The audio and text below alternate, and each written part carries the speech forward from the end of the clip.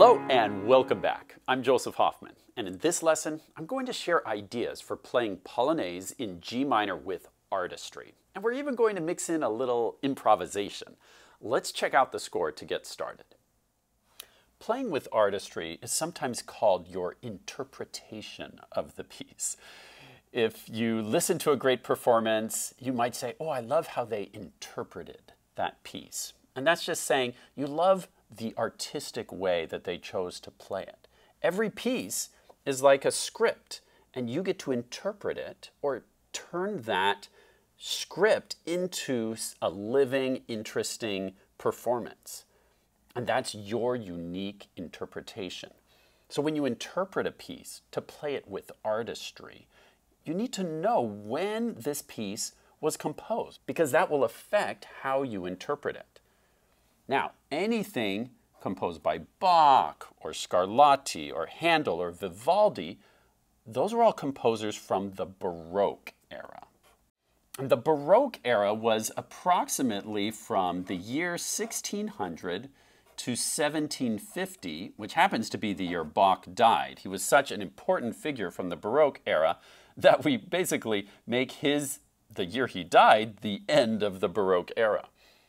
Now, again, we don't know who composed this. I've written anonymous here for this edition, but it comes from the Anna Magdalena Bach notebook, which, remember, Johann Sebastian Bach prepared for his wife to learn some pieces, and so they were all pieces from that era.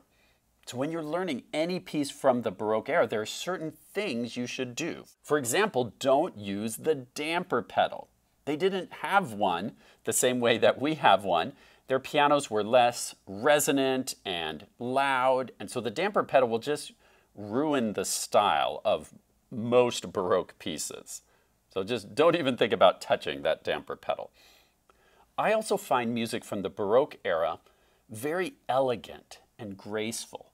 And one of the reasons for that is many of the pieces from the Baroque come from dance forms.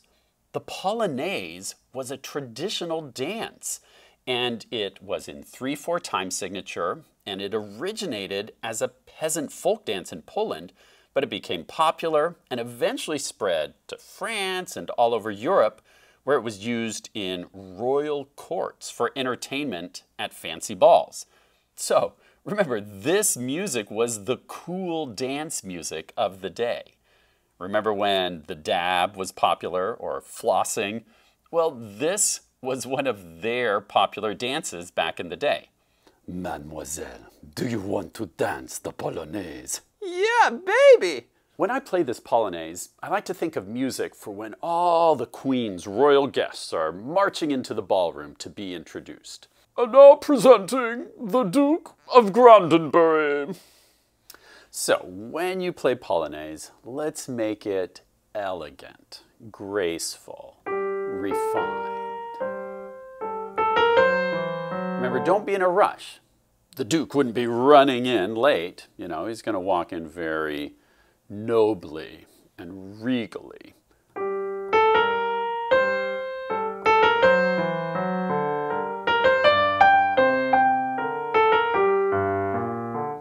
Now, with the Baroque era, remember that dynamics were usually not written in by the composer. So if you see these dynamics here, those were all added by me as suggestions. If you get other ideas for the dynamics, go for it. Also, remember that in Baroque, they usually didn't put in articulations like slurs or staccatos, and so you can also decide how you want to interpret. I like to play this very legato, because I think that reinforces the style. But you could add some staccati on certain notes, maybe on some of these 16th notes. I prefer it legato, but there's no reason you couldn't try out some staccati. Also, when you have 3 quarter notes in a row, like here in measure 11, again, I like to play it legato, but I've heard some people interpret like this. You can put a little separation in between each note. Ta, ta, ta. That can be called a detached detached style. So you can detach those quarter notes from each other. You can do that in the left hand too. When the right hand, like in measure 9, the right hand's playing this, the left hand can separate a little bit in between each quarter note.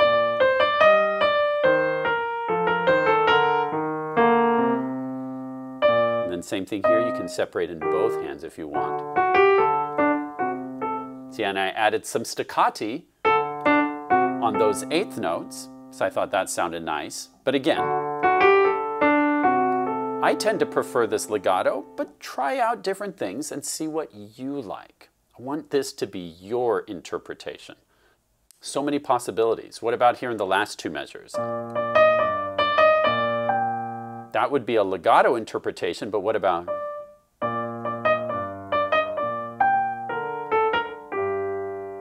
That's possible as well. Which sound do you like best?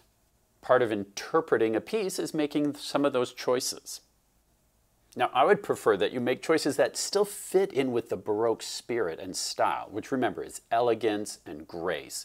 So one good choice wouldn't be to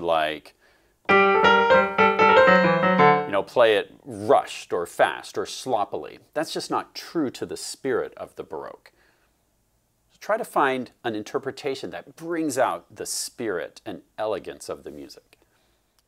Now, the last thing I want to talk about today is how to have some real fun with this by adding some improvisation on the repeats. In the Baroque era, they were improvisers. Sometimes we only think of improvisation as something jazz musicians do, but that's just not true. Classical musicians for hundreds of years have been improvising, and it was customary on repeats to do some improvising. So how are we going to do that? Well, if you're not ready to just bust out some new notes, you can do some very simple things by adding some ornamentation or some simple passing notes or neighbor tones. Let me give you an example of a neighbor tone. See how we have a repeated note here, this A? Well, a neighbor tone just goes next door, like a next door neighbor. We could add this G here a step below and make these all 16th notes, and we could do that alteration or embellishment on the repeat. So the second time through, we'd get bum, ba, bum, bum, ba, ba, ba, ba, bum. See, so that's a fun little note you could add. I'm just going to give you some ideas, but when you improvise, I hope you'll come up with your own unique ideas too. But feel free to copy my ideas and then add to them, change them. Another common place to add ornamentation in Baroque music is near the end of a phrase, or sometimes right on the cadence. Like a cadence note like this, remember where we come to rest at the end of a phrase is called a cadence. That's a common place in the Baroque period to add a mordent. Remember, a mordent is where you take the note and you play the note immediately below it, and then you go right back to the note you started on, and that's the symbol for mordent. So here, you could play that G, F sharp, G. And I'm going to use F sharp because we've been using the melodic minor scale on this line so far, and so I think I'll stick with that. And here's how that would sound. Doesn't that sound kind of fun? That sounds very Baroque. You can also add a trill on this B flat. And remember, a trill symbol, you can just use that zigzag without the slash. So it looks just like a mordent, but without the slash. And you'd start on the note above, so you'd play C, B flat, C, B flat, really quickly on that one note, like this.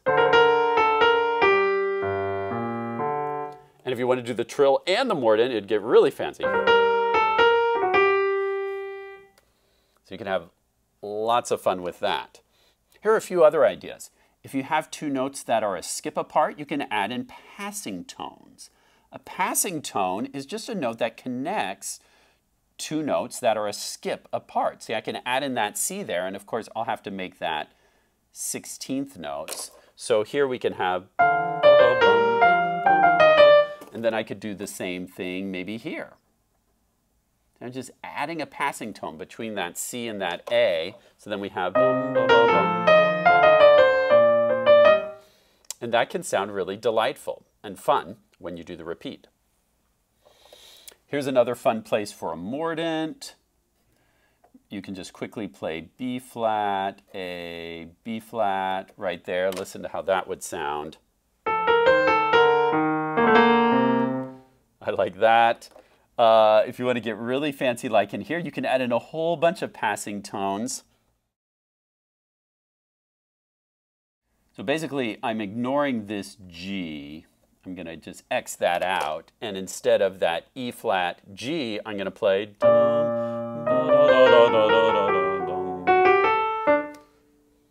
right? Sounds fun, huh?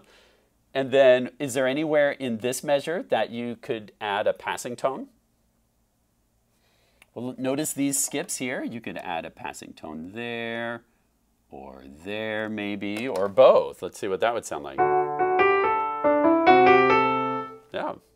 So many possibilities. These are just my ideas. I hope you'll come up with your own interesting ideas for embellishing, improvising on the repeat. So the first time you play through, just do it normal, and then when you do the repeat, add in a few little variations. It can be subtle and small, but have fun with it. Make it your own.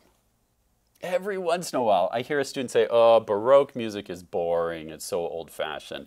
Well, this is one way to make Baroque music not boring. Remember, this used to be their party music. They liked to party back then too, just in their own way. They liked to dress up fancy and be elegant and regal. And so you can have fun with this too. It's like dressing up for a costume party. You're putting on a different character when you go back in time to the Baroque period. Go back in time and be one of them. Have some fun with this party music. So let's listen to this entire last line with some of these embellishments written in.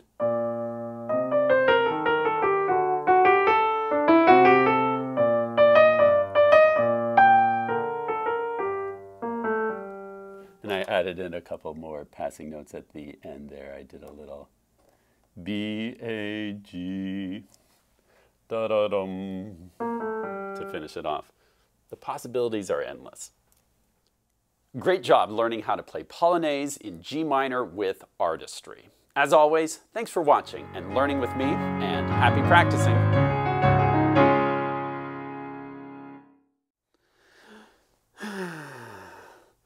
You're looking kind of sad today, Scuba. Everything okay, friend? Oh, I just realized I'm never gonna be cool. Cool? You're super cool. You tell great jokes. You've got that cool snorkel mask thingy. I know. I'm not talking about jokes. I want to be able to do cool dance moves. Dance moves? Yeah. I've tried and tried to learn to floss, but it just doesn't work without arms. Oh. Or legs. Huh? Oh my goodness. You're right. I don't have legs either. I'm hopeless.